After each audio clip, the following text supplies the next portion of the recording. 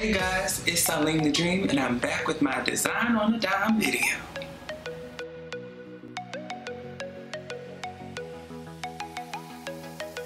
So my initial concept was this mirror and clock wall. I had a couple of mirrors hanging around the house collecting dust, and I really wanted to have a wow, a focal point wall in this room. So I decided to use those mirrors, get some clocks, and then put them all together in a collage and see how it turned out. I actually love it. I got most of the mirrors and the clocks from Ikea, and then 2 of the mirrors I got from West Down.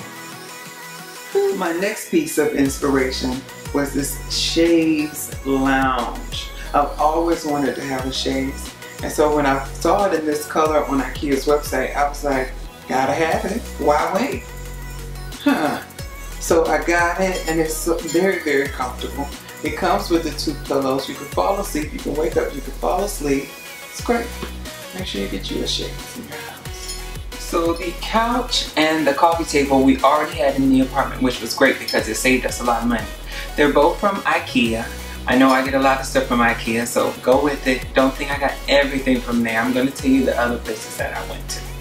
But I added this throw on the couch to like give it a little bit of life. And then I got these throw pillows on the couch and on the chaise, all from West Elm. So see, I am trying to mix it up. Make sure you have an area rug. This rug I found from Ikea, and I absolutely love it because I feel like it matches the throw pillows perfectly. It optimizes the space and makes it look larger, and honey, it makes it look fabulous. Make sure you get you an area rug and stop playing. So I think your art and decor are really what is going to bring the love and life to the room. So I chose pieces that really just spoke to me.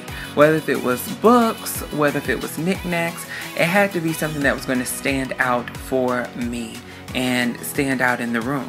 So every piece I feel has a little zhuzh that's going to add its own life and story to the room. So find something that you love.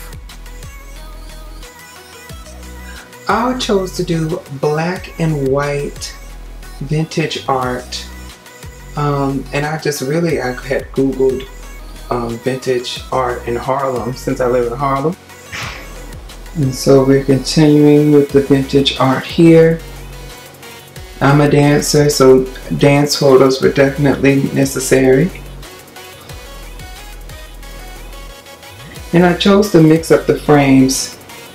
So I got this lamp from Ikea. I love the 3 legs.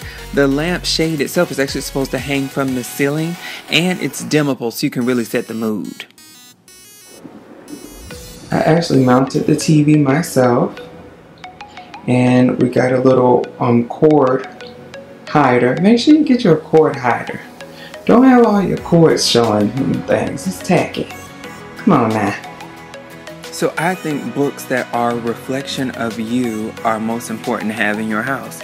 My books have to do with dance, they have to do with black people, they have been written by black people, most of them.